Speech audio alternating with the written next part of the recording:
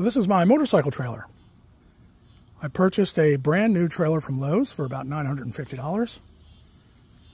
Then went out and I purchased a used 600-pound motorcycle carrier and removed the center rail and wheel choke, strapped it to this trailer, and this makes an awesome motorcycle trailer. It's really light. It's about 700 pounds total. You see it's all mesh, so there is no wind resistance. Trailers beautifully.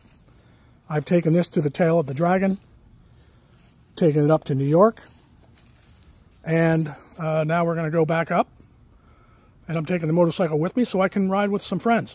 So if you're looking for a really nice motorcycle trailer that can double as a utility trailer, you know, you can get one of those 600-pound motorcycle carriers and take the center rail off and strap it to this. It's temporary. You can remove it when you don't need it, and it trailers beautifully. Thanks for watching.